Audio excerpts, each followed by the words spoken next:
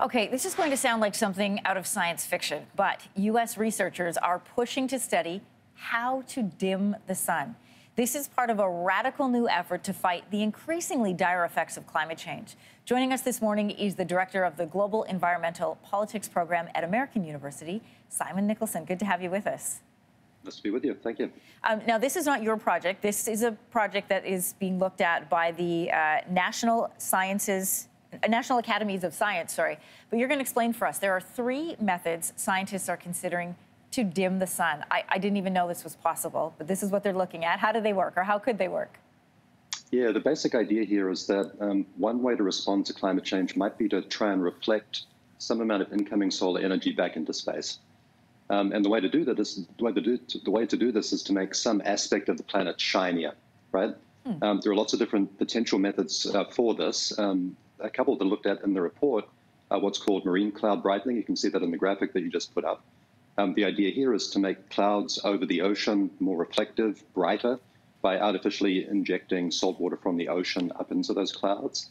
And then another proposal, which is on the table, again, displayed in this graphic that you've put up, is called stratospheric aerosol injection. This would be putting reflective particles high up into the Earth's atmosphere to reflect, again, incoming solar energy. If a government were to move forward with something like this, would the effects be limited to the country that's participating? I think, if the U.S. tries this, we're right next door here in Canada. Who is all affected? And are the effects global, in fact? Yeah, something like marine cloud brightening might have regional effects, but almost certainly an effort like that could not be contained within an individual country. Stratospheric aerosol injection is by its nature, if it were used, a global effort, and that would have global implications. And so I think inherent in the question that you're asking is this need for international cooperation and conversation about these things. Yeah, well, because we know clouds move, right? They're not going to just stay in one spot. Dimming the sun could have consequences for everything, for everything, from crops to mental health. Can you explain more for us some of the concerns that are raised around this proposal? I think the first thing to say is that these things sound like science fiction. They sound like wacky ideas that could be devastating. But so is runaway climate change, right? So the reason that these things are being looked at all is because they might offer, if they're utilized in an effective and cooperative fashion, they might offer a small piece of the response that we need for climate change. But there are downside risks. Yeah, and in fact, I love how you phrase this. You said if we're even looking at solutions like this, it means we have failed in our efforts on climate change. Yeah, that's right. Most technologies that we talk about are hopeful, right? They're generated by human aspiration. But when it comes to something like this, we're talking about defensive technologies that would only be utilized if the world just can't get its act together in other ways to deal with climate change. If any of these measures were to be implemented, are any of them reversible? You're talking about spraying things, like a reflective aerosol or injecting clouds.